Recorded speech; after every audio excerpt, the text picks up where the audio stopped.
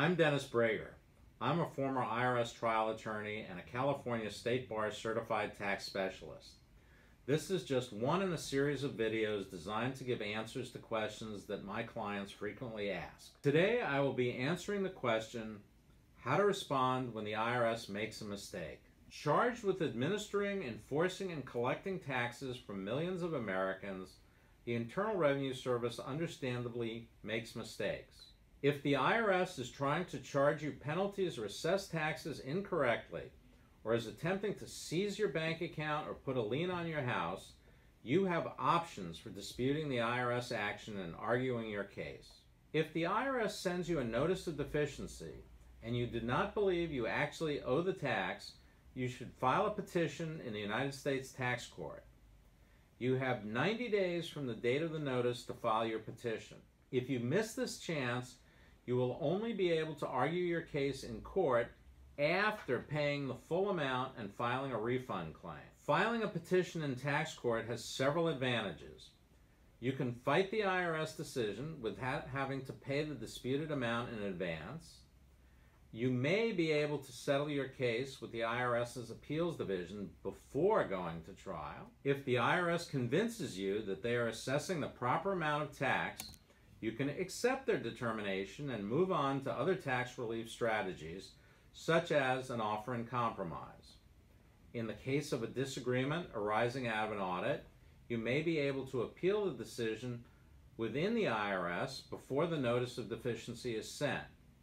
You can also request an immediate meeting with a supervisor if you have an in-person exam. Your tax litigation attorney may be able to negotiate a settlement with IRS appeals, but you retain the option to go to tax court if an agreement can't be reached.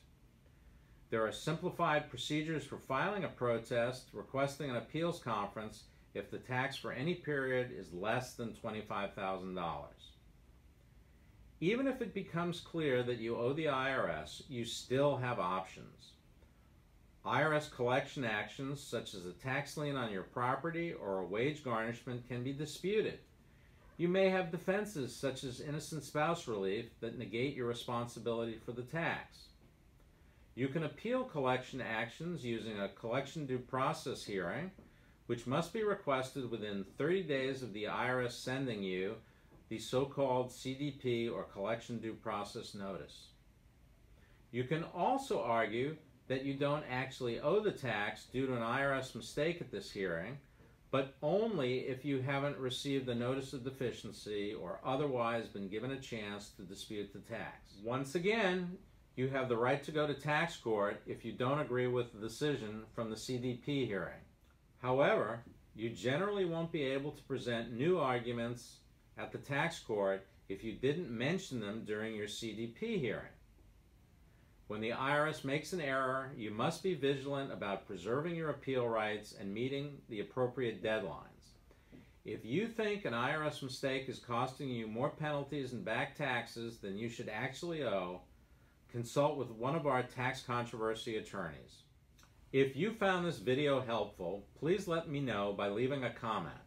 And if you would like me to update you when I post a new video or send out a newsletter, please send an email to taxhelp@bragertaxlaw.com.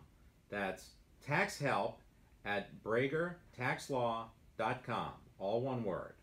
Thank you for watching my video and have a great day.